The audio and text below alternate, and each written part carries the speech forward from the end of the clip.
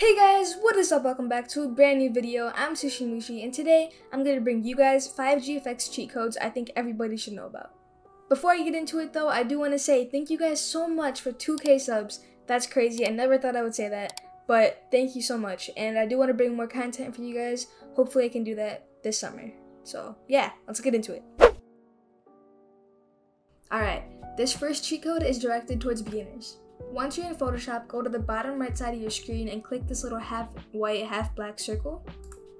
And that'll be your adjustment tab, or adjustment layers. Now, you've probably used brightness and contrast or the hue and saturation before, but you gotta take a look at everything else. My favorites are the black and white, photo filter, and color lookup.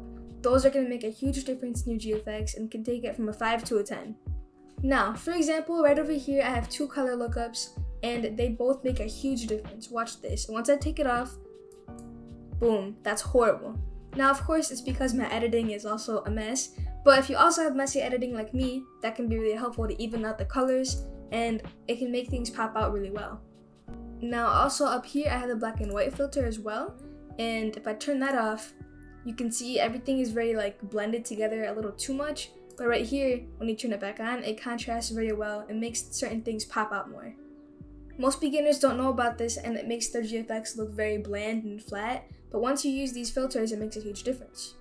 But it's not just about adding the filter, because if I were to add the black and white filter, it would simply look like this. You don't want all black GFX. You want to make it overlay mode, mess with the opacity, mess with the coloring a bit. Now the same goes for color lookups. Once you add one, click load 3D LUT, and then you have to pick a certain filter you want to use. My favorites are the 3-strip, the Kodaks, and some of the Fuji ones. Of course, once again, you want to mess with the opacity a bit and these little filters. My next cheat code to you all is Flaticon.com. This website has millions of free vectors that you can use, and they really improve your text.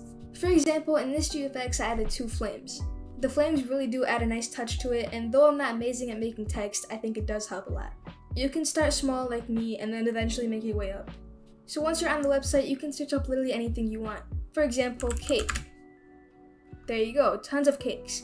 Or you can search up, I don't know, like elephant. And there you go, a ton of cute elephants. Adding vectors on your text can really make it cool. I'm not the best example, but there are others who do really good jobs. My next cheat code to you all is the importance of using the correct font. In your graphic, you want the text to match with everything else, not only the color scheme, but also the font.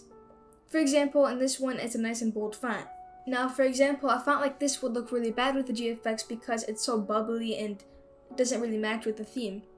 Here's another example. This one is more like cutesy, aesthetic, blah blah blah, but once again, the rest of the graphic is more hardcore and bold. This versus this, it doesn't blend well. It's like water and oil. It doesn't match.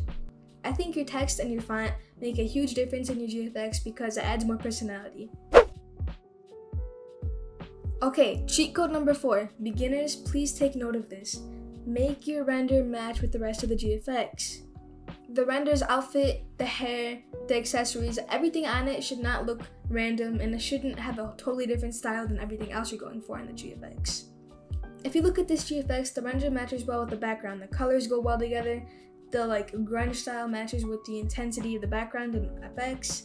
Okay, here you can see I got a random render, and it's really pink, aesthetic, pastel, and calm. It would not go well with the GFX like this. And it's not only that, but you don't want a character wearing beach attire in a GFX like this because it doesn't match. Another example is you don't want it wearing Christmas clothes when it's a Halloween GFX, right? It doesn't make sense. Now, my final cheat code, I'm gonna get some hate for this because everyone disagrees with me, but just add a whole lot of nothing onto your GFX. It makes a big difference. Now, what I mean by that is I just make a ton of layers, I add random brushes in certain parts of the GFX, I mess with liquefies, blah blah blah blah blah. As you add on, there's less blank space and it makes it more busy and cool looking. That's my opinion. It's better than adding 500 liquefies and then some paint splatter.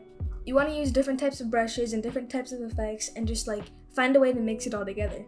It definitely takes time to make it look not ugly, but still, that's what I do to fill up my GFX because I never know how to start or finish, especially start. Anyways, those are my 5 GFX cheat codes I think could be really helpful, especially for beginners, because It's just the small things that make a big difference. I'm gonna try to make more videos for you guys soon, maybe some speed arts, I'm not sure yet, but there will be more content. Thank you guys so much for watching this video, and if you enjoyed, if you found it helpful, be sure to leave a like and subscribe, comment down below more video ideas, join my Discord server, and I'll see you guys in the next one. Peace out.